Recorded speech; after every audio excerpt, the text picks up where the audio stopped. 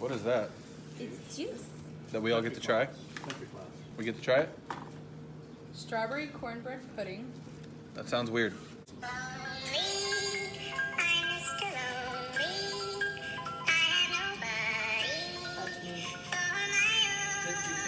Hey, what's going on, everybody? Caleb back with reviews. Like a sir. Ooh. And we are at a new angle. As you can see, we are behind the counter because this is my first day of work. Shh. So, what do we got on the chopping block today? We are back with the newest installment of Kenny's collection with the Polar Kit by Vaporesso. Now, this kit comes with your Polar mod and a Cascade Baby SE tank. And I've already done somewhat of a review over that. If you missed it, I will put it up right over there. Let me see, this is flipped, so yes, right over there. And it's a Cascade Baby SE one. It's a stick mod. My thoughts over the tank will be in that video, but without further ado, let's dive down and let's take a look at the Vaporesso Polar Kit. All right, we are down close and personal with the Polar Kit. All right, this is how your box is gonna come. Vaporesso, always love the Vaporesso logo, even though that has nothing to do with their actual products. Instant satisfaction on the side. Little list. All of the features of the mod. I like the 2.5 amp quick charging, but I really don't like the fact that they're promoting to charge it through the port. Guys, if you don't know, do not charge your mod through the port if you can avoid it. It's hard on the batteries and it's also hard on your chip. It might cause issues. They're promoting mesh coil built in, but we'll get over that in just a second, why I don't think that was a good thing to promote. On the back, we've got some specifications, all the stuff it comes with, UPC, batch number. I like the fact that they've got a batch number. Social medias, and then keep out of the reach of minors. Very good. On this side, your little pull ribbon, nothing special. Instant satisfaction and Vaporesso. All right, let's open her up, and I'll show you what the packaging looks like. Vaporesso right here. I like this little booklet. Say hello to the future. Okay, this is just your peripherals, stuff like that. User manual, charging cable, extra documentation. We don't really need to go over that. Let's pull this open. And this is where your mod and your Cascade Baby SE will come. Let's look at the mod real quick, up close and personal. There you go. Give you a little look-see real quick. Vaporesso on the back. I don't hate this. I'm liking that it's not textured, so it's not gross. And yeah, there you go. There's your first look real quick. We'll go over the mod in more detail in just a second. Let's go over the other stuff in here real quick. You have your Cascade Baby SE. Go over that soon. O-rings and an extra glass and an extra quad coil. Now, I've gone over my thoughts and opinions on the Cascade Baby SE in the past, but let me show y'all something just real quick. Let me open this up. I just need to show you the coil. Okay, so this is their mesh coil, which I was digging the fact that it had a mesh coil in it, and then I saw that. That is a kink in the cotton, and that is mesh seeing through on the other side. That is asking for hot spots. Vaporesso, if you ever watch this, you need to do some better quality control.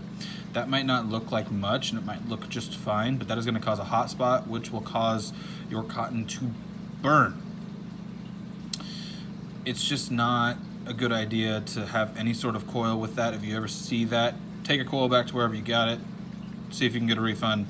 It's not worth your hassle. You are going to get hot spots, dry hits, and burnt flavor.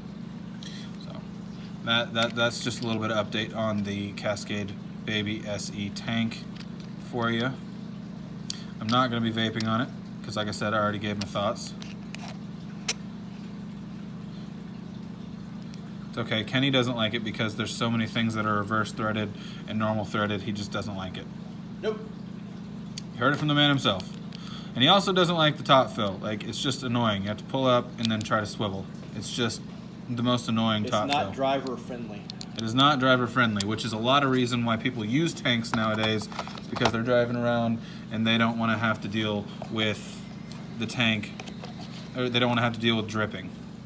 All right, now that we've gone over the stuff in the box, let's go over the mod itself while you listen to Kenny working on things. All right, 5 clicks, turn it on, 5 clicks, turn it off. It is a dual 18650 battery. The actual catch for the door is right here. It is a very slippery door, but it is not bad. I like that they have a caution in here, as well as the battery caution inside the box. No ribbon, but it is a very, very tight fit in there. They got basically everything off of the sides of this mod that they could. It is magnetized. Slight movement, but nothing too horrible. It's not going to move around in your hand very much. And from the looks of it, 24s, maybe 25s are going to be the only thing you can fit on here. This is my drop, 24, so. But it is not a bad looking mod overall. You got 3-button select, so you got your time up here, date, stuff like that, Vaporesso. Press the fire button. And this is your wattage adjustment. I don't like the whole speedometer thing going on, but I know that there's some people who do enjoy it because it's a visual representation as well as the actual numbers itself. All your basic info up here, battery gauge, ohms that your coil's coming out to, and seconds that you hit it, stuff like that. To get into your menu, you hold down the center button just like on a Yeehee chip, something like that, and you just scroll through. Mine's at variable wattage hard right now, normal, soft, curves. I still don't know what SP mode is. I don't think they have SP mode actually in the manual, and I know that a lot of reviewers had no idea what it did either. But here's variable voltage, curve for voltage, and then here are your different metal settings right here, and then M1, M2, bypass, and your different settings. I'm actually going to go into the settings because I want to see if you can change the graphic user interface real quick. Click that. Nope, wrong button. She blowing her nose in the middle of my review. Leave it to Sarah. There we go. Okay, you can adjust the time, the brightness, the puff counter, theme color. Okay, so you cannot actually adjust the whole GUI, but you can change the colors, which I like that blue a lot more. Let's click the fire button, and that looks so much cleaner than it did before.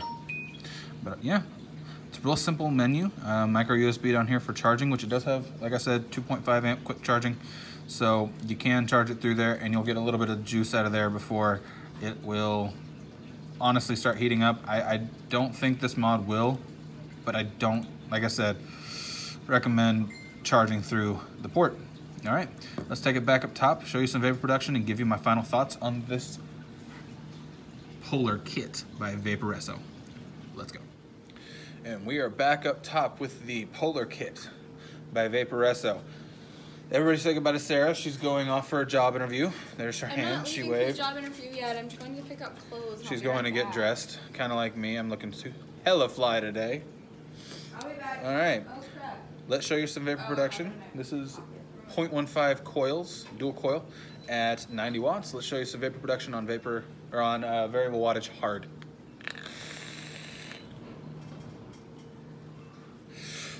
What are we vaping today? I am vaping a couple different things. Right now I'm going to be vaping the Blueberry Cake by Glass. It is the, what line is this? This is the Basics series by Glass. It is very, very tasty. It tastes like shit out of everything that is not a tank, or that is not an RDA. I've tried it in an RTA, I've tried it in a tank, I've tried it in a couple different devices. It's just not very good. And then you put it on an RDA. I was really tired one morning and I accidentally dripped this instead, and I was like, well, crap, what am I gonna do? It tastes amazing off of an RDA. Like,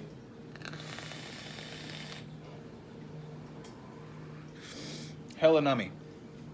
All right, so Polar Kit. I love the interface on this. It is super simple. It has your basic information, and the menu system is super easy to go through. It's not that bad on the looks either. I like the overall look. There's some shiny and there's also some matte, so it's not a whole fingerprint magnet and a half. It just gets it everywhere occasionally, and you can wipe it off real easy. But on the places where your fingers go the most, which is on the sides and the firing button, it's not a fingerprint magnet, which I like. The screen is nice and big, and overall, it just feels like a very solid device. It fits really well in the hand, no matter how you fire it. It's trigger fire or thumb fire. I like thumb fire like this, but it's just a really nice mod.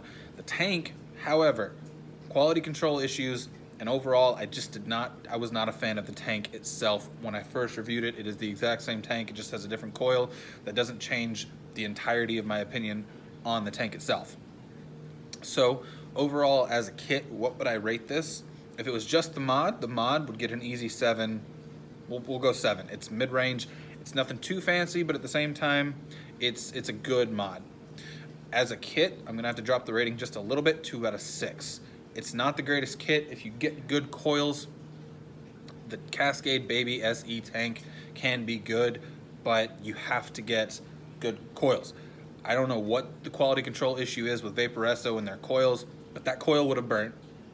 And all the coils that I had burnt in my original review of the Cascade 1 Plus SE or whatever it was, that thing that I showed y'all a minute ago. So overall, the kit as it's by itself is gonna get a 6. The whole rating dropped by a point because the tank is just not there. So if you enjoyed that, please leave a like, comment, and subscribe. Tell me if I got anything wrong. Tell me what I got right. Tell me if you liked the review. This has been another Vape Shop review with Kenny, because this is Kenny's collection. And we will see you guys next time on Reviews Like a Sir. Peace out, Girl Scout.